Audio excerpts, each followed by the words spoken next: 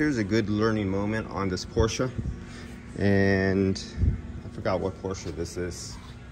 It's whatever this Porsche is. You guys who are Porsche guys know what this is. I sure the hell don't. So we have 110, we have 103.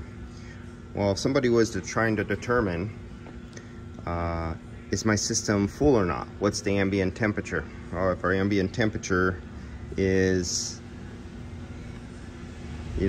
90 some degrees, or we have a warm engine, you would have absolutely no way of telling whether the system is full. I could have 1 ounce of liquid refrigerant in here, or I could have 1 pound of liquid refrigerant in here.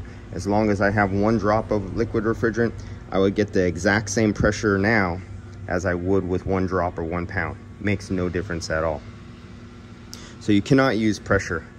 And on some systems, you use the little jack-off can from AC Pro with the little low side gauge. So you're only looking at the low side, so you wouldn't be looking at this.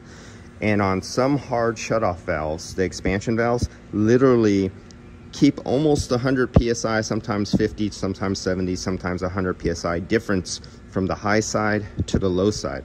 So if you were using one of those little cans and you hooked up on the low side and you were on a fairly warm car, say it was 80 degrees, and you hooked up, but your car was running, and you hooked up and you see that it was only like 65 PSI on the low side, and you wouldn't know that it's 140 PSI or something like that on the high side. You wouldn't know that because it has a hard shut-off expansion valve on that particular system. So you might think it's low if you're trying to take static pressure. You do not use static pressure as an indication of whether your system is charged or not.